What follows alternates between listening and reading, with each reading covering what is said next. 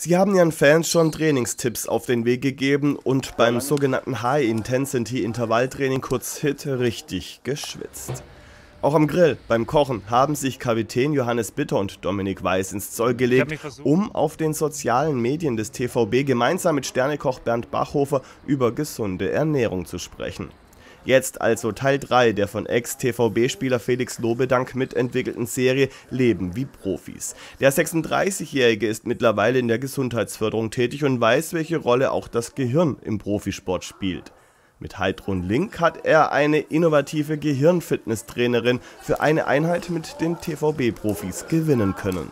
Wir trainieren unseren Bizeps und Trizeps, wir denken ganz wenig eigentlich ans Gehirn und das Gehirn ist einer großen Herausforderung ausgeliefert. Wir sind in einer reizüberfluteten Welt, leben wir, eine Schnelllebigkeit.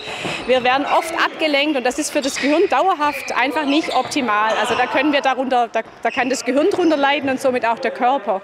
Und deswegen, wenn wir mal ganz gezielt auch ein Gehirntraining machen, wo wir dem Gehirn die Möglichkeit geben, sich auf eine einzige Sache zu konzentrieren und zu fokussieren, dann ist es wie Balsam fürs Gehirn. Und das ist nicht nur gut für Profis, es ist für alle Menschen und es ist eben, die Übungen können so herunter reduziert werden, dass wirklich auch jeder umsetzen kann. Und das ist das Tolle an der ganzen Geschichte. Die TVB-Spieler scheinen wahre Gehirnsport-Profis zu sein. Wo der außenstehende Betrachter längst den Überblick verliert, bleiben die Jungs konzentriert. Seitenverkehrtes Denken für sie kein Problem. Was ich heute in kürzester Zeit mit den Jungs gemacht habe, dazu brauche ich in Unternehmen oftmals ein Jahr ungefähr. Ja? Also das ist ein ganz anderes Niveau, aber trotz alledem, die sind koordinativ super fit. Wenn dann aber so eine kognitive Aufgabe noch dazu kommt, was wir gesehen haben, da kommen die schon auch. Das ist eine Herausforderung, ja? Und das ist das Tolle eben fürs Gehirn tatsächlich dann für die.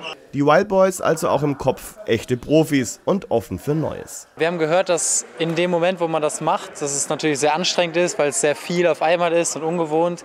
Aber dass danach, wenn man dann trainiert oder spielt, dann die Kurve quasi nach oben geht, man auch viel fokussierter ist und darauf kommt es ja am Ende bei uns auch an. Fokussiert muss der TVB auch wieder am kommenden Sonntag beim Auswärtsspiel in Magdeburg sein. Der SCM hat mit 6 Punkten aktuell nur einen mehr als Stuttgart, die einen richtig guten Saisonstart hingelegt haben. Das ist erstmal sehr, sehr wichtig, auch für den Verein, für uns, fürs Gefühl, in diese turbulente Saison reinzukommen. Deswegen nehmen wir einfach den guten Start mit und lernen jetzt aus dem letzten Spiel und alles ist gut.